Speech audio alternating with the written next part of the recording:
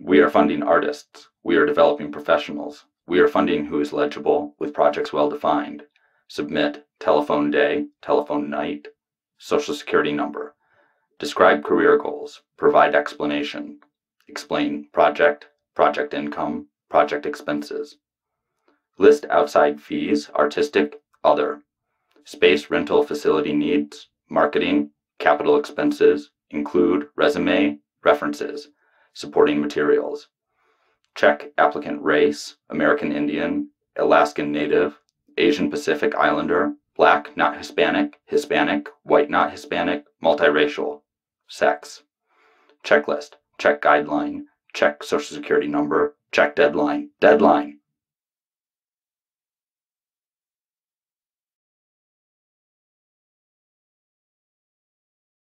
Application.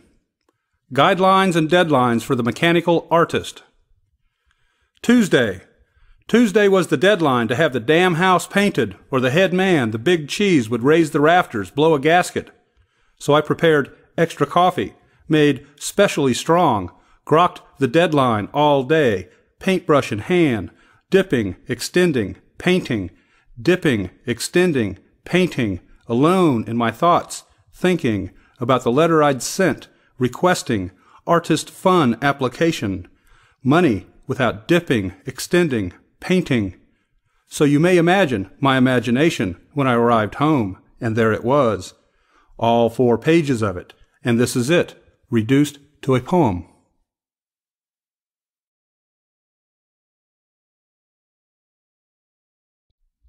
Don't cross the street. Don't leave the yard. Don't get dirty. Don't talk to the Robinsons. Don't get wet. Don't leave the water running. Don't climb the trees. Don't play with matches. Don't play with yourself. Don't play with mud. Don't break your glasses. Don't put your cookies in your back pocket. Don't put bubble gum in your front pocket. Don't scuff your shoes. Don't forget your hanky. Don't forget your manners. Don't walk on the flowers. Don't pick the flowers. Don't even go near the flowers. Don't tear up the grass. Don't buy a popsicle. Don't let it run down your shirt. Don't play with the paint. Don't even go to the garage. Don't eat anything before dinner.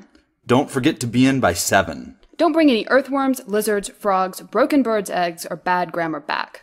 Don't play with other children, and don't play with anyone else who does. But have a good time. By T.B. Ward.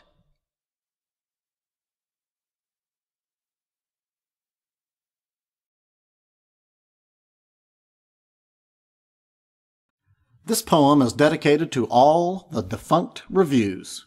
They made a difference. Caterpillar Memories.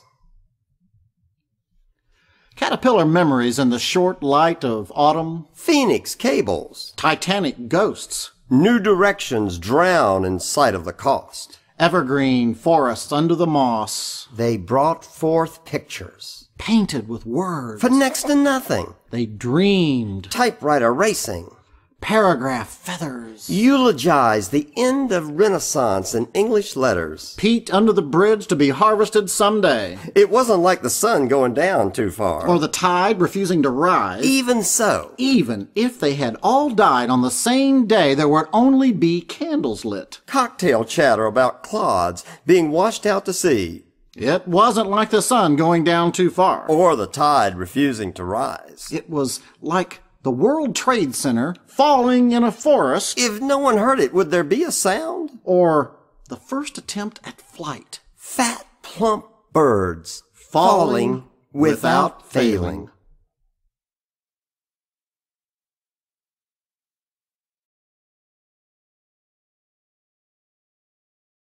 Christmas poem number 2. Happy Christ Day! May we all dig one really blown image from that crazy heads-up Nazarene.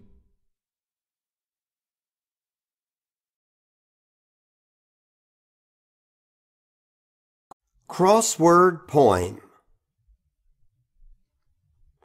Again, the gentle breeze, Spanish moss, meandering uninhibited by, waterways, bears hope meandering, again for spring. undisturbed by So, sound, give balance bear, and fulfill learn, hopes, and nature observe again quietly chooses winter's for life's forests, spring eternal. springs, deep So woods. give, Be careful, watch, exercise, know, expand, and you balance, will be what see comes winter, after. Meditate Careful, often. winter, and watch slowly grows. Breathe Watch within. silently. Learn, the ocean's setting know, sun, grow rivers' deep laughter, meaning, hope, and observe.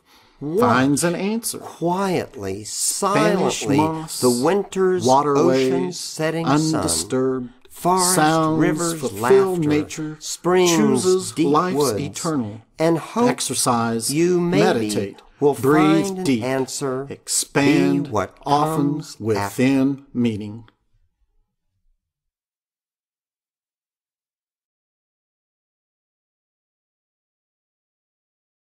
Current menu.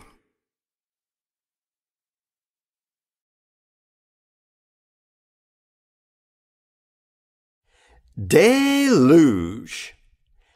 Dance, you farmers, snuggle in fresh linen, you city lovers, give me a tin roof in the mountains. Earth, I see you drinking past your limit, you happy, gluttonous turkey. Drink, I will carry you home.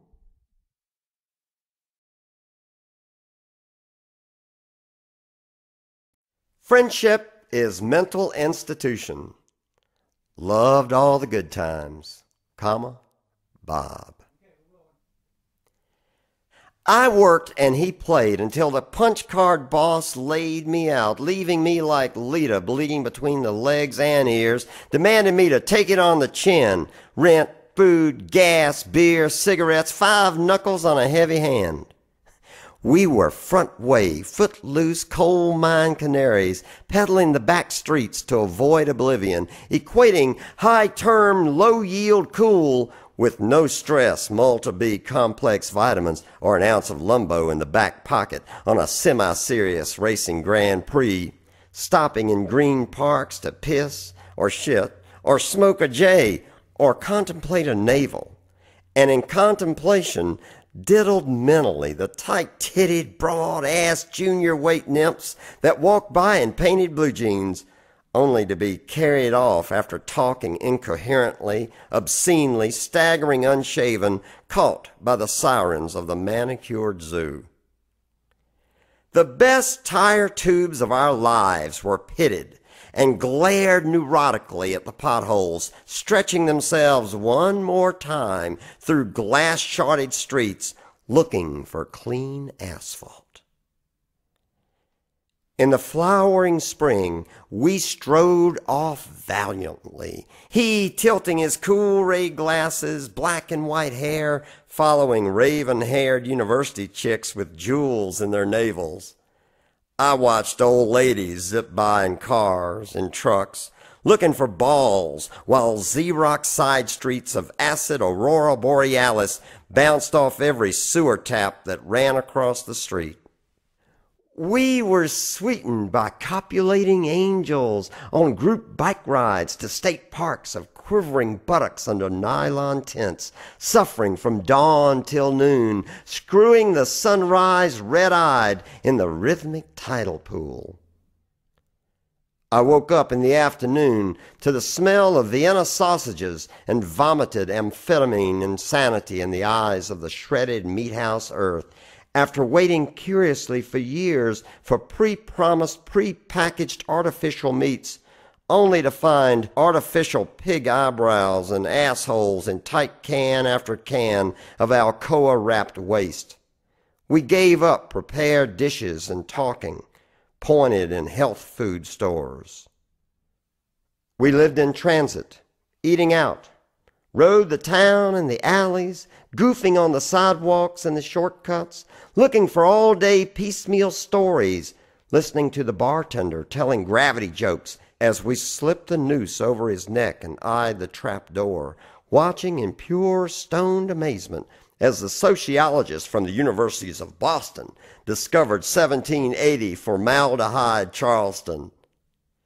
went peddling to the Blue Jack to hear the Barkers selling women and whiskey on a Wednesday night, on a Friday night, yelling, "We got reds, blondes, and brunettes, tall girls and small girls, girls thin and girls stout, girls with curls and girls without, damsels so mellow and bitches that bellow, and if you're too old to stick it in, they'll stand on their hands and you can walk up and drop it in."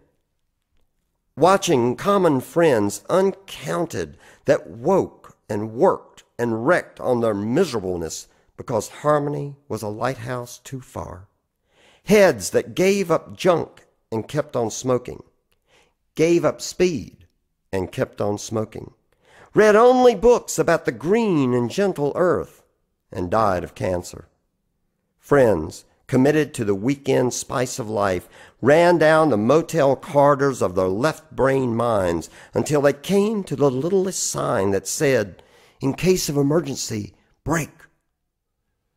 And there they stood, catatonic, until they were carried off and fed every down in the world until they slept forever.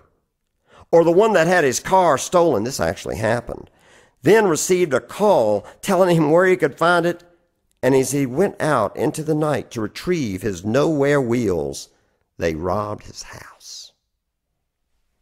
He sat on the couch with a crutch and a cast, while I sat at the table writing haikus for every bike that had to swerve off the road because some asshole passed you and then took a right-hand turn in front of you, slamming you into the tire-grabbing sand, ricocheting you over car tops, over car hoods, into the hospital of Rod Serling's smug "I told you so-ness."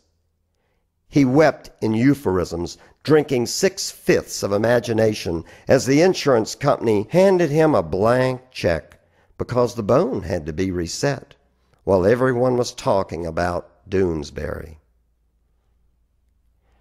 We wandered around for 20 days and 20 nights, eating Thorazine standing up, positive that nothing was wrong, nowhere, no how, reading everything Clavel ever wrote, eating words like garbanzo beans, pork and beans, in the stark contrast of the early morning armchair. Then, in the yellow full moon of a summer high tide, he chipped off 85% of his cast in anticipation, went out and hobbled through 10 erratic gears singing "Swish" and humming fresh lubricant. We reappeared in the morning in cutoffs and full regalia, $2 and change, spent the weeks making love to wet concrete till the new moon in a harbor town, with the steam rising and the fog layered like pancakes, rode silent motion on into State Street on the impulse of early morning Galactica. I became the tow truck for broken down bikes after telling my friends to call anytime, and they called at all hours of the nicotine night. "My wheel came off on Lockwood, and I'm calling from..." "My seat fell off at Broad, and I'm calling from..." Or, "Wow, I'm glad you're home. I've called everyone I know, and no one's home at 4:14 in the morning, stuck, red light August." Ah, Larry, the world is so absurd. You used to know that, and that knowledge was the common bond. But knowledge is only an artificial happiness and worry. I finished my education playing records in a bar for beer, and wound up running again with the dog-eat-dog whorehouse and mafia card games, rented a beach house for the winter with no heat, to listen to the storm waves beneath the groaning blankets, groping seaman blast of the colossal steam whistle. He continued capturing whitewater angels, tilting his cool ray vision and carrying them off under the late night ricocheting wine jazz beat, and gave them morsels for their slobbering souls, scrambled his brain in misfit anticipation of locomotive understandings, crawled up his cerebellum wearing only a coal miner's hat, and was never seen again within 10 kilometers of his own id. I turned my head, packed my sack with spare tire tubes, notebooks, and disappeared down the road, laughing for no reason.